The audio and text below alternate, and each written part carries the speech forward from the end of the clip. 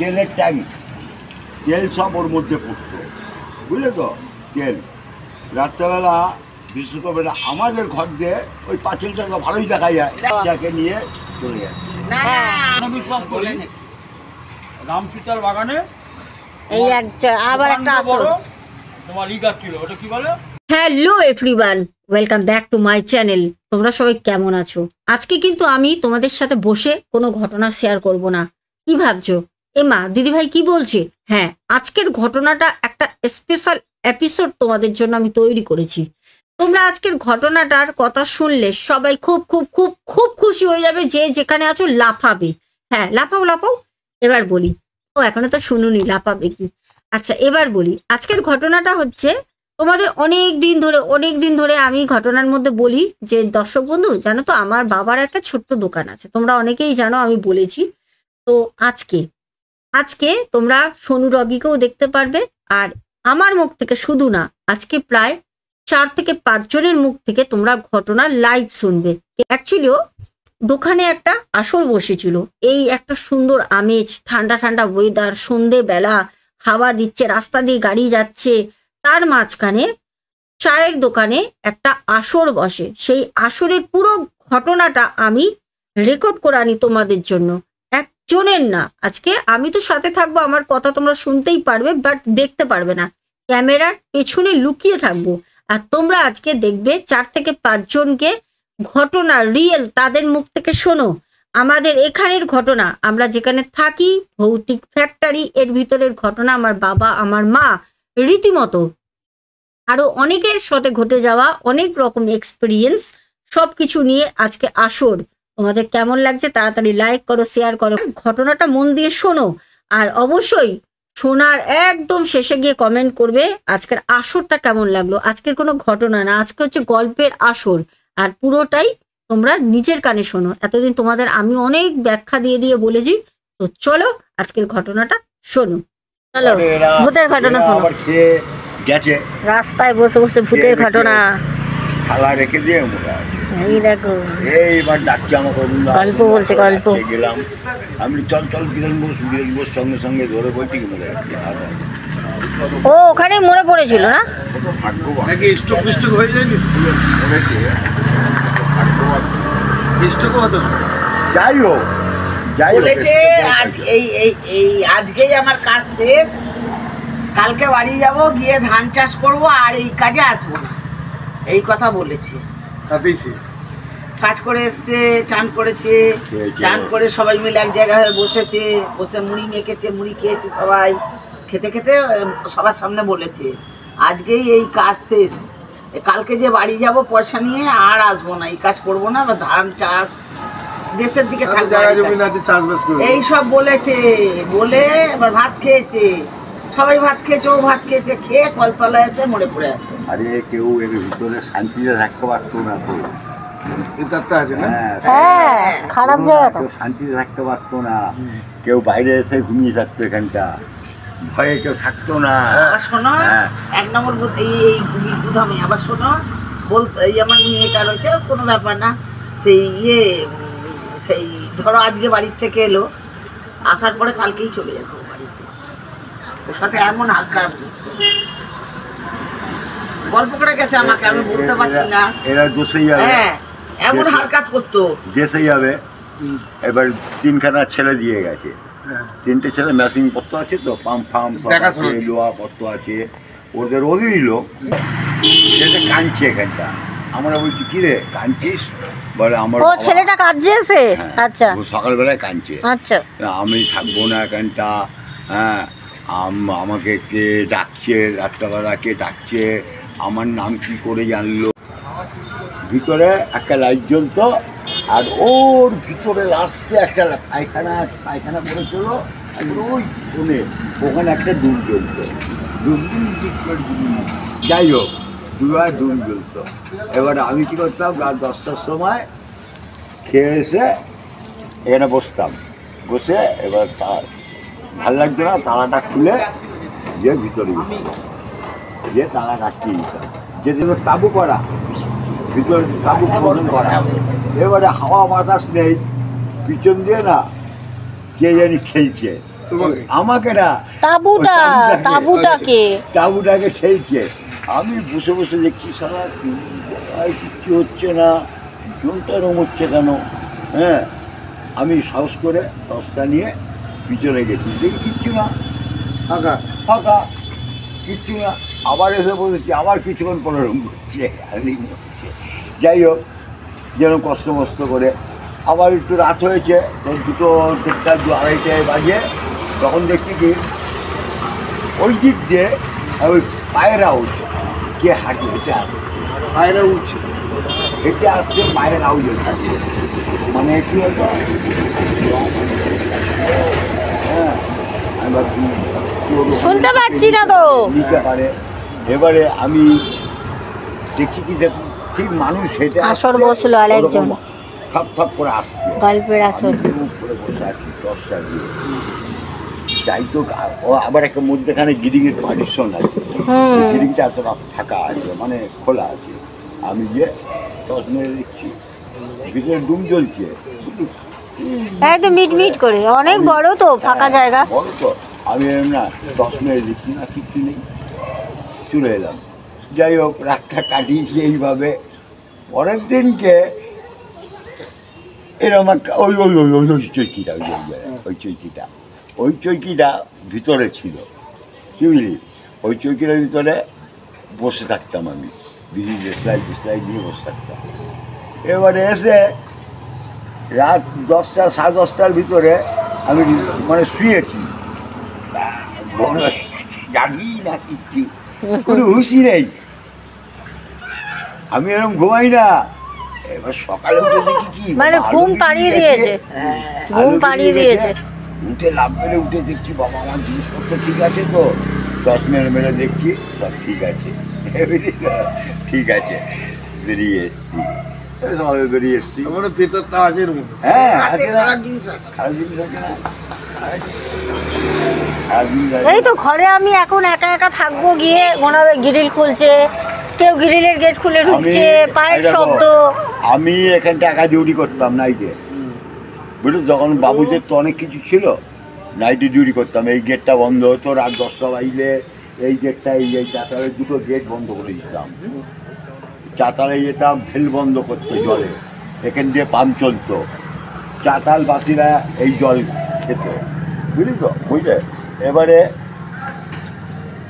আমি ঠিক ওই সোজা ট্রান্সফর্মার ঘর আছে, এই ট্রান্সফর্মারটা ছিল আমার মালিকদের নিজের, সাধুকাদের নিজের ছিল ট্রান্সফর্মারটা। কি হাওয়া দিচ্ছে ওই জায়গায় ট্রান্সফর্মার লাইন দিয়ে গেছে, ফাঁকা রাস্তা, লাইন কেটে দিয়ে গেছে। তখন মালিকরা বললো, অরুণ তুমি কমসম তেল কলটা আর এই ট্রান্সফর্মারটাকে খেয়াল রাখবে, বুঝলে তো।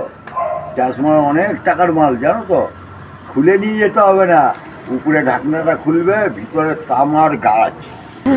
এবারে আমি ওখানে বসে আছি, না না আছে, আমি ওখানে বসে আছি, এরা কেউ বিশ্বাস করে না, বাচ্চা কাঁদছে, অবিশ্বাস করছি না আমি, ওই বাচ্চা কাঁদছে। কেন ওই যে লোকটা আছে বগলু নাকে বলে, আমাকে লাখ টাকা দিলে ওই ভিতরে যাবো না, এমন এর মধ্যে কেউ মরেছে, ওর বাপরা বানিয়েছে এটা।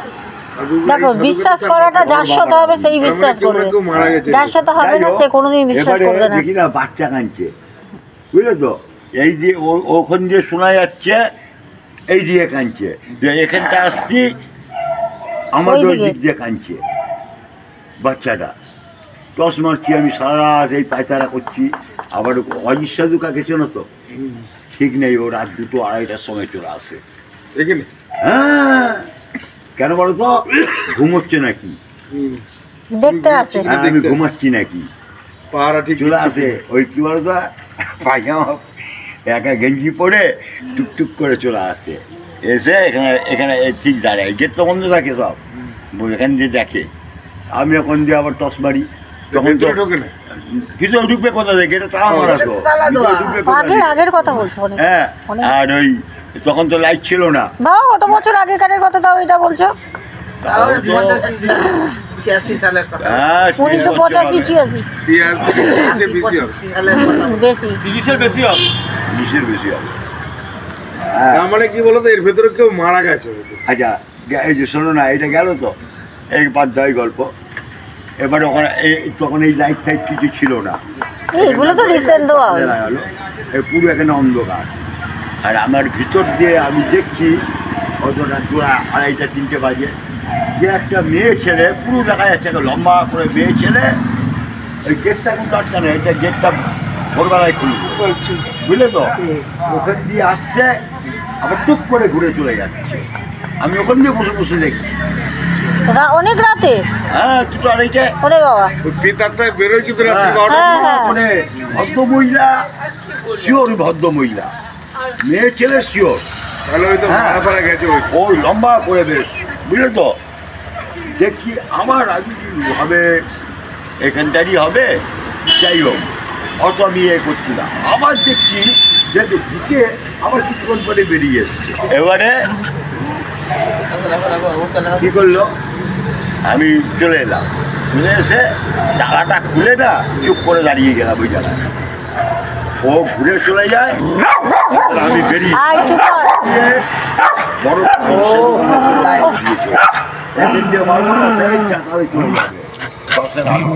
বুঝলে তো, বেরিয়ে দেখি ওইটুকুনের মধ্যে গাড়ি গাই চিন্তা করো। অনেক সময় ভোর রাত্রিরে কিন্তু দেবদেবতারা ঘোরে, আরে দাও ঘটনা শুনতে দাও। পিতারটাও ঘোরে, এটাও কিন্তু ব্যাপার আছে। দেবতা না, ওটা দেবতা না। দেবদেবতাও ঘোরে কিন্তু। এখানে দেবতা নেই, এখানে অপদেবতা আছে। দেবতা না, এই যে তেলকলটা যখন ইয়ে হয়ে গেল, বন্ধ হয়ে গেল, একটা ব্রাহ্মণ ছিল আর একটা উড়ে ছিল, পাহারা দিত।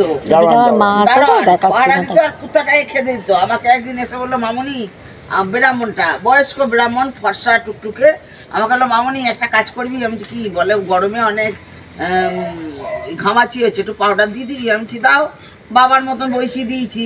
দেওয়ার পর আমাকে বললো, তুই আমার গায়ে হাত দিলি। আমি তাতে কি হয়েছে, তুমি তো বললে দিতে। বলে কি এই কথা বলে তখন বলছে, যাক গে, তুই যখন আমার গায়ে হাত দিলি, যখন আমাকে নিজের ভেবেছিস, তাহলে তোকে একটা কথা বলে যাই, এই যে যাব আর আসবো না, আর এই জায়গাটা খারাপ হয়ে গেছে। আমি কেন?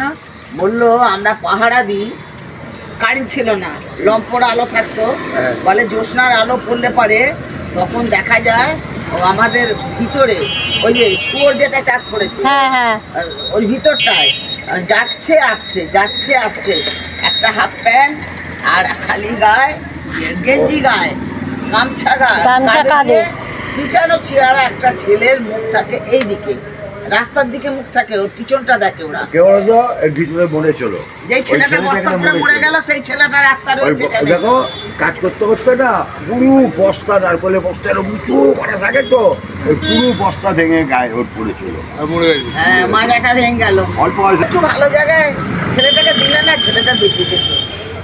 আরে বাবা, চলতে তাহলে বাবা ওর আত্মাটা আছে, ছিল, এখনো আছে, এখনো আছে।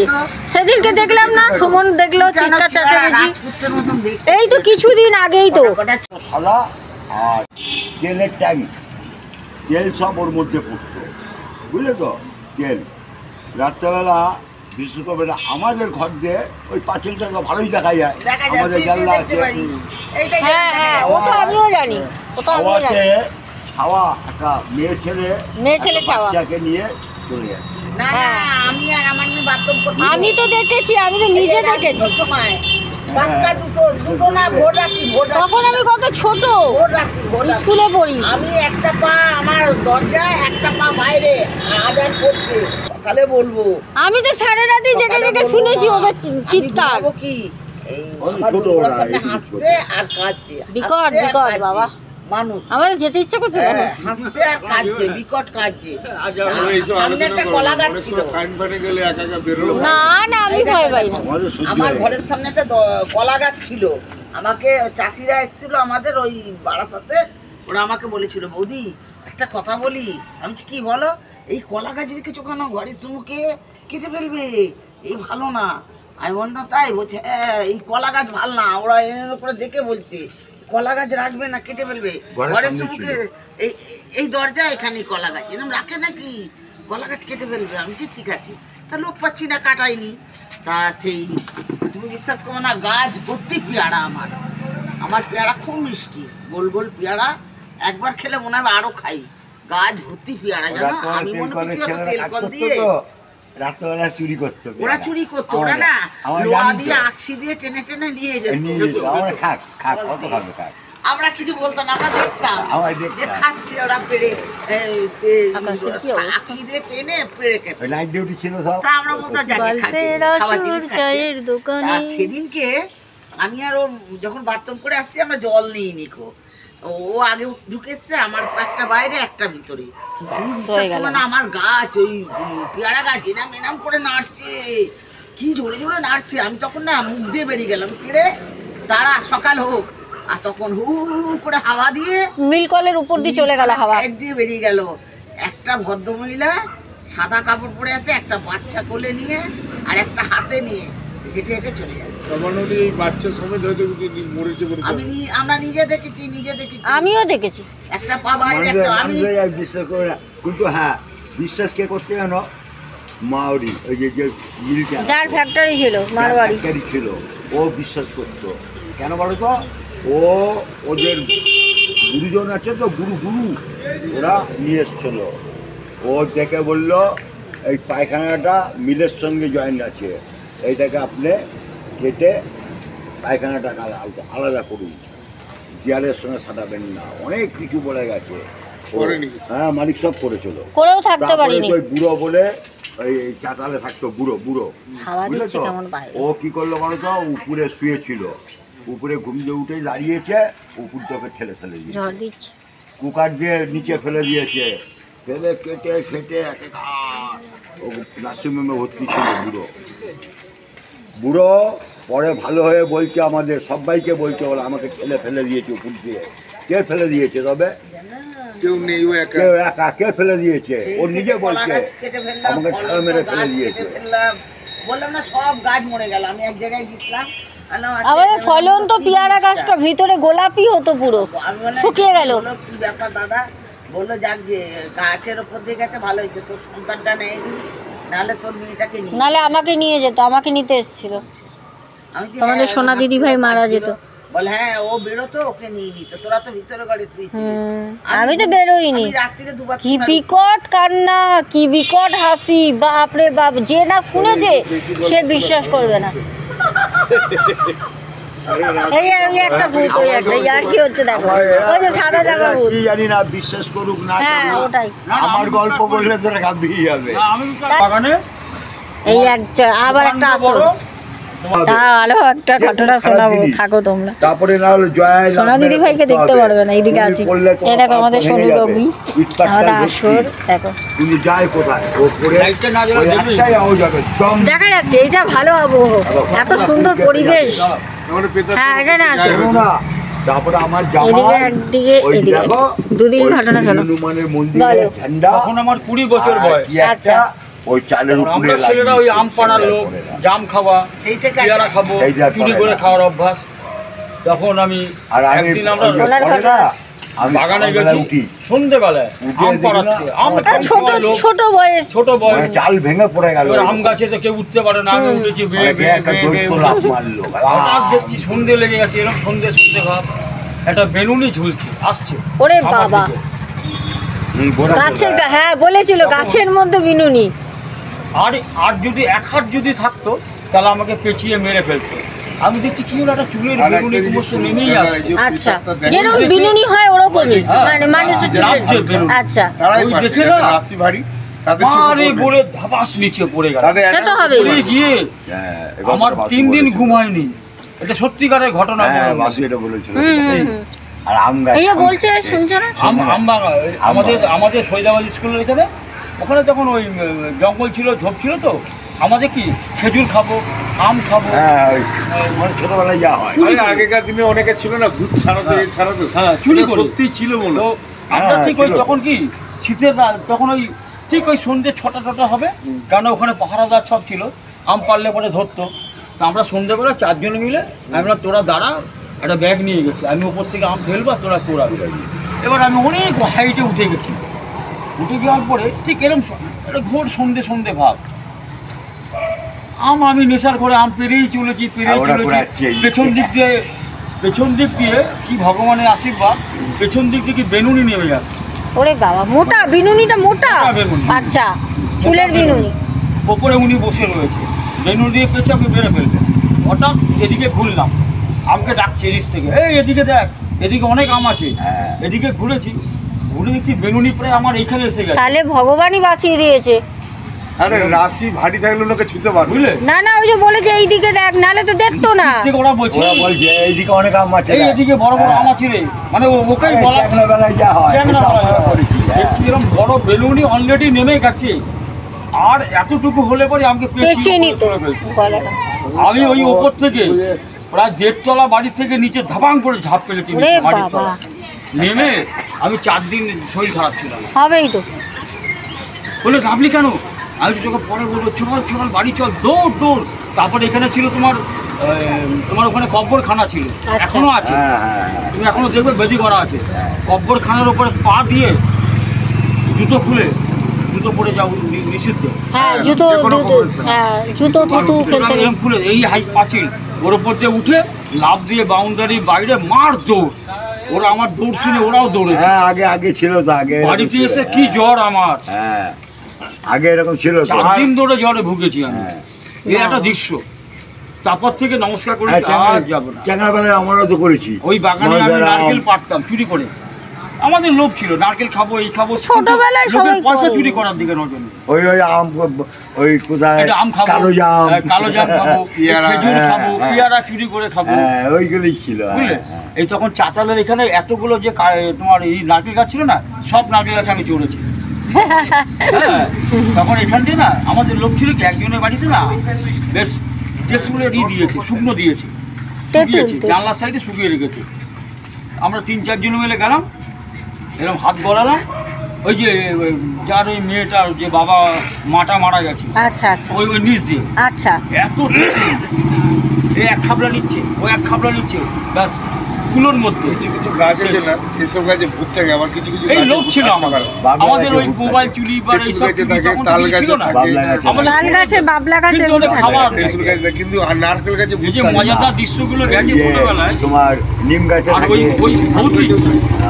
ওই ভৌতিক হচ্ছে আমার জীবনে দেখো।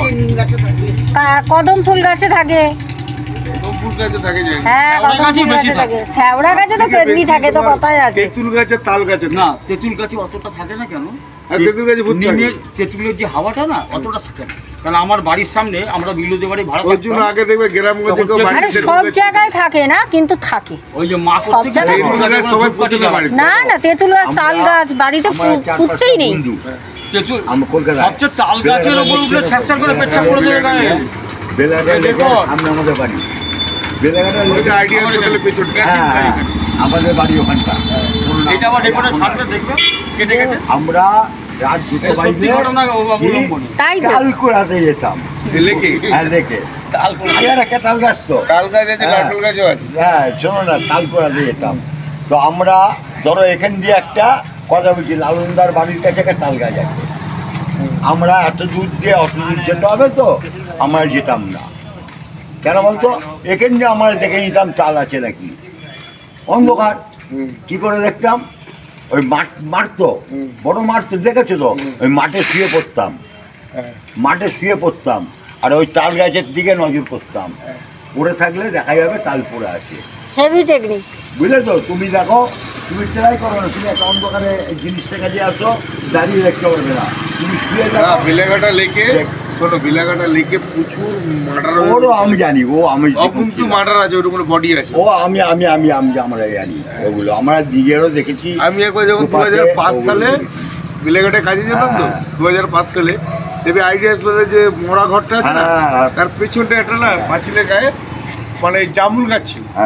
কেউ মেরে ওকে মানে ঝুলিয়ে দিয়েছিল, মানে আমরা টেস্ট করতে যাবো 10 টাকা ঘন্টা, দেখি জামুল গাছের মতো বডি ঝুলছে।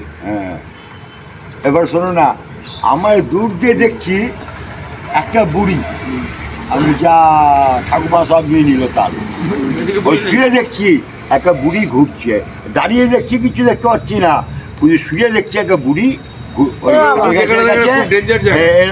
এরম করে ঘুরছে। বলছি ওগুলো খুব গুন্ডা এলাকা। হ্যাঁ, দেখি বুড়িটা নেই, আমাদের আত্মীয় স্বজন অনেক আছে, তারপরে আছে বুড়ি নেই। বেলেঘাটা লেকে তাহলে?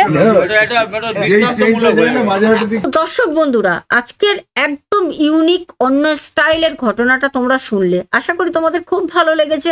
ভালো লাগলে কি করবে, চ্যানেলটা অবশ্যই সাবস্ক্রাইব করবে, আর যারা এখনো লাইক করনি করবে, আর বেশি করে কমেন্ট করবে।